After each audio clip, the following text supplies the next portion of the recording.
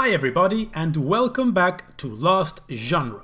For this video I picked stories from the subreddit Am I the A-hole that have to do with siblings. Now let's get started with the first story.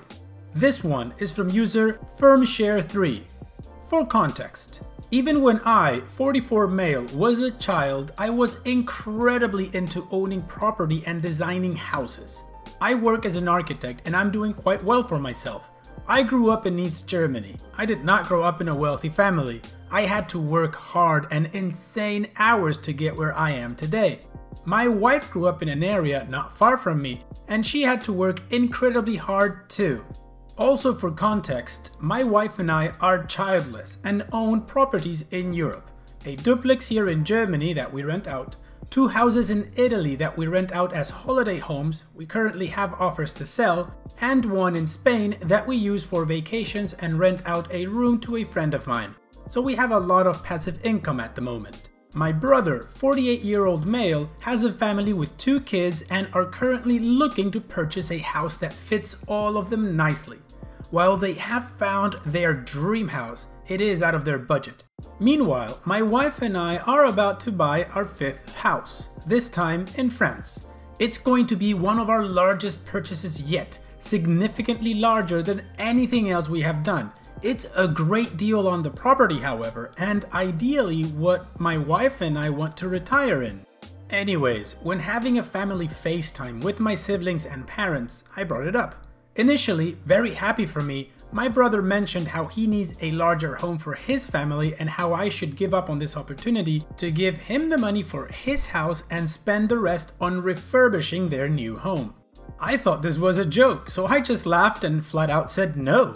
Consider that they've used my holiday homes before free of charge, and I have college funds for his children and my sister's child. Also, I bought his family an SUV when his 2nd child was born. However, saying no to this request was apparently the wrong move. My entire family turned against me and started berating me. After 10 minutes of them taking turns telling me to buy my brother a house, I said I'd think about it and left. Mind you, he is by no means poor, he just wants a house that is out of his reach economically. I am a bit of a pushover, so after talking to my wife, we agreed we could wait and buy their house and rent it out to them at no profit. Apparently this was insulting to him, having his younger brother be his landlord. And my parents said I should just outright give him the money we have been saving. I told them no way and started moving forward with the paperwork on our house in France. After talking to my friends, they said I should put family first and it's not like we're struggling for money. Ah man, money and family, that is always such a difficult topic. I don't think OP is the a-hole for saying no, not at all. I think the parents are acting like a-holes and the brother is acting a little bit entitled of seeing his brother as just a wallet that can give him money whenever he needs it. That's not fair. However, I'm not gonna get carried away with my commentary because OP has given us an update, so let's continue with that. My wife and I discussed it, along with input from friends, and decided that we are moving forward with the house in France. Furthermore, we are selling the 2 Italian homes since we haven't been there ourselves in a long time and it was only being rented out. We wanted some liquidity given the economy. On to my brother, who turned out not to be telling us the whole truth. A week after the original post, his wife calls me asking to reconsider. Turns out there was a reason, but my brother didn't want to tell me. So I told her either he tells me himself or I won't even consider anything. A week later, he ends up calling and tells me everything. It turns out he had developed a bit of a gambling problem the last 2 years and has taken a noticeable percentage out of their savings for gambling. Less than 40%, but more than 15% according to him. The dream house is now a lot further out of their reach than it was meant to be. Apparently, he has been going to therapy for it for months, but the financial damage it did set them back far. My parents knew about this since the start, and I knew my brother was having marital problems a couple of years ago, but I never asked why as he and his wife were very secretive about details. Turns out this was the problem. Apparently, my parents had told them to ask me for money, but to ask for a lot for me to say no, and then when he rebutted with a smaller amount, I would be more inclined to accept. I had an incredibly harsh conversation with my parents. They feel like I owe the family and it's more their money than mine since they raised me. That's a whole different problem. Our father had a similar problem when my brother and I were young boys. I've experienced what a gambling addiction can do to a family. His children need stability, so it's more a personal choice than financial. I told him about the post and he was mad at first, but understood my position after reading through it. After a pretty difficult conversation with him, I offered the rent at cost, and once he has built up his savings, we will sell him the house minus any rent he has paid over the time it takes. Basically, rent to own. He happily accepted. However, it is a requirement that he continues his therapy. It's his wife's requirement for their marriage too, so his wife and I agreed to keep in contact about it. I am having my lawyer draft it up. Everything will be in writing. And now it's today. Hopefully we can have a reunion after the lockdown is over and laugh about this. I do hope you can laugh about it, OP. I think you're being incredibly fair with your brother and you are actually helping him out. The one thing I don't like at all is that your parents feel entitled to your money because they raised you. What kind of BS is that? But like you say, that's a whole different problem and a whole different conversation. What do you guys think about all this? Alright, on that note, let's move on to the next story. This one is from user Burgundy is Navy Red. Backstory. In the 80s, my mom married her first husband and had my sister, we'll call her H, who is now 32. They divorced in the early 90s because he was unfaithful and she met my dad and had me in 96. My dad died shortly after I was born, and in the mid-2000s she reconnected with her first husband and they got remarried. H and I have never really gotten along. She was always very jealous of me because she didn't like sharing mom's attention, and we had very little in common because of the big age gap. She was also just pretty mean to me throughout our youth. I chalk most of it up to the fact that, in the eyes of her dad, she can do no wrong and she's basically spoiled rotten by him. Mom didn't like to argue with my stepdad too much, so ultimately H always ended up getting her way. An example of her behavior. When I came out, our mom threw a little party for me. H didn't like that she wasn't the center of attention and threw a huge tantrum because our mother told her she wasn't allowed to cut the cake. She was 27 at the time. Anyway, H is getting married in a couple of weeks' time. Expectedly, she's been something of a bridezilla this entire time. She's gotten progressively worse since the wedding planning has started. It reached a peak last week when she essentially told our mother that she wouldn't be allowed to be in any of the wedding pictures unless she dyed her hair. She recently had highlights put in, and a family friend made a comment about how nice she looks and how she and H could be mistaken for sisters. Also, she told me that my partner isn't welcomed at all because he has tattoos that are visible when wearing a suit, on his hands and neck. And she thinks it looks common and uncouth. This wouldn't be an issue at all, except her maid of honor also has neck tattoos and she has no issue with that. Mom was really upset by this, and I was annoyed by what I perceived to be a targeted jab at my boyfriend. You see, about 6 years ago when he was 17 and she was 26, she propositioned him to get intimate and was told no. She's held a grudge ever since, I think in part because she was told no for pretty much the first time in her life, and also later because he chose to get with me when he had said he wasn't interested in her. By the way, he was fully out at the time she propositioned him and she was definitely aware he was gay. So, when she banned him, I kind of blew up at her and called her a spoiled brat and a bridezilla, and told her that I didn't want to go to her wedding anyway. She burst into tears and ran out of the room. Naturally, her father took her side and told me what an absolutely rotten person I am and demanded I apologize to her. I refused, and he's been hounding me on it ever since. As mom doesn't like conflict, she's told me to just apologize to put an end to things, but I don't think I should.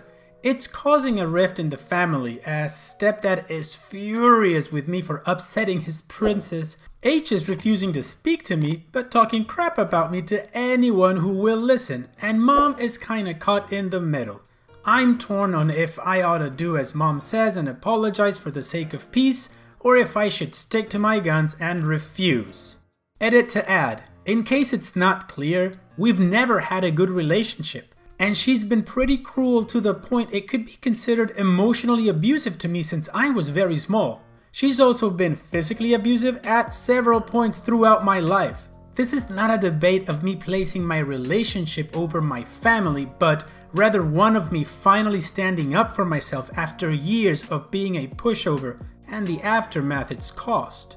Honestly, OP, I don't think you should apologize. You've done nothing wrong. Your sister is being ridiculous and yes, entitled and spoiled and all that comes with that.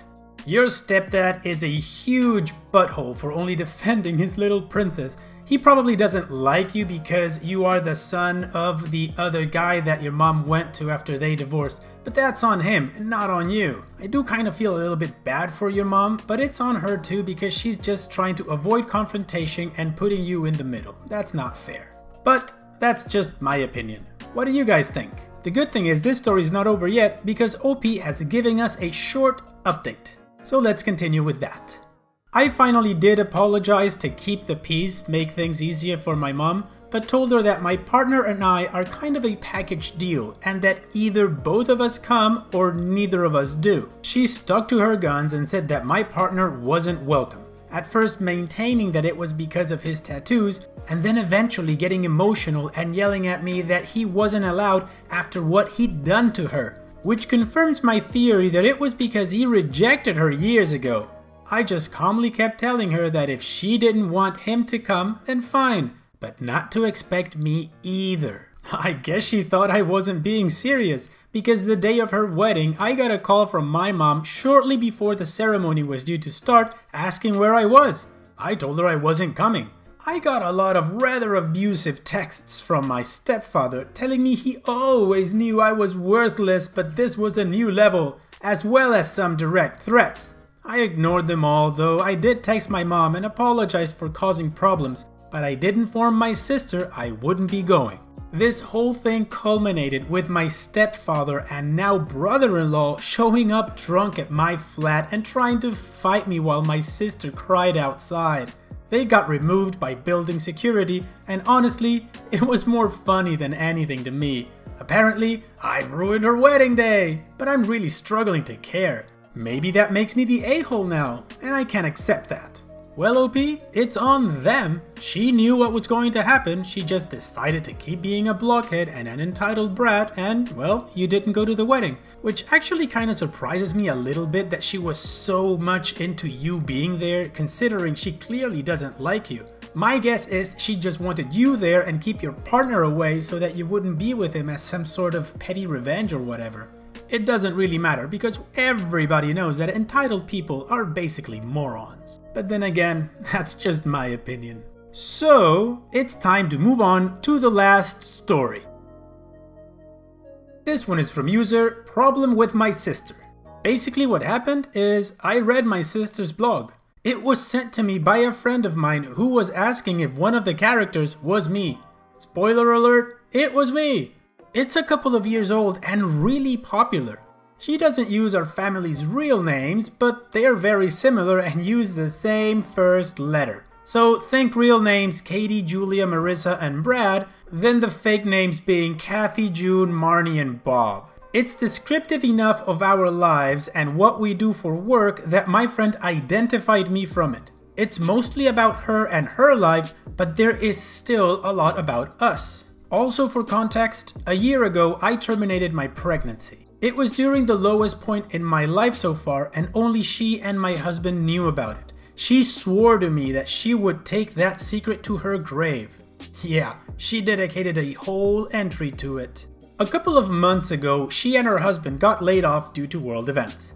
I run my own business that wasn't really affected and I offered her a job to help her out. She's not qualified in my field, so I essentially made up a position for her so she could have a steady paycheck. She basically does data entry and other random tasks online from her home. Her blog since then has basically centered on how much she hates it. She called it demeaning work and says a bunch of BS about how I obviously don't respect her intelligence. I say this is BS because 1. She would need years of training to work any of the open positions. 2. I told her what she would do when I offered it, and she gushed about how grateful she was and that I was really helping her out. I called her and told her what I had read and how hurt I was. Her defense is that the blog is her online diary where she vents, and that I should know not to take any of it personally.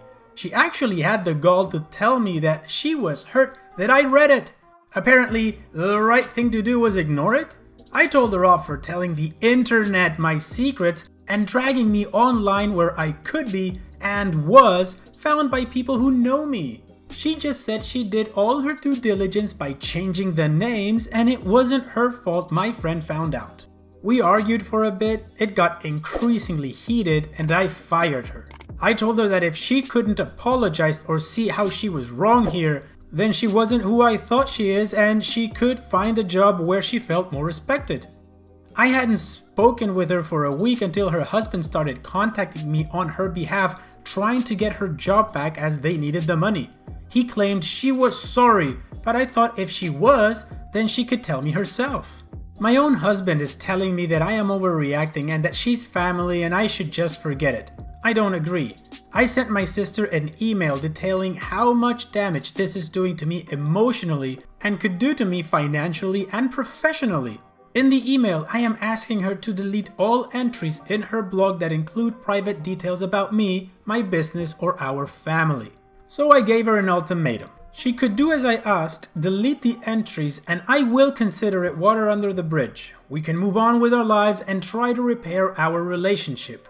Or she can continue to ignore me, keep her blog, and can consider me out of her life. We can see each other at family events and keep things civil, but I will no longer share my life with her. She won't be an aunt to my future children or a real sister to me.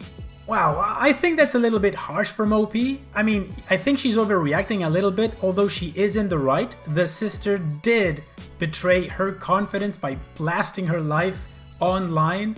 Clearly did not do a really good job at covering things up because OP was found out.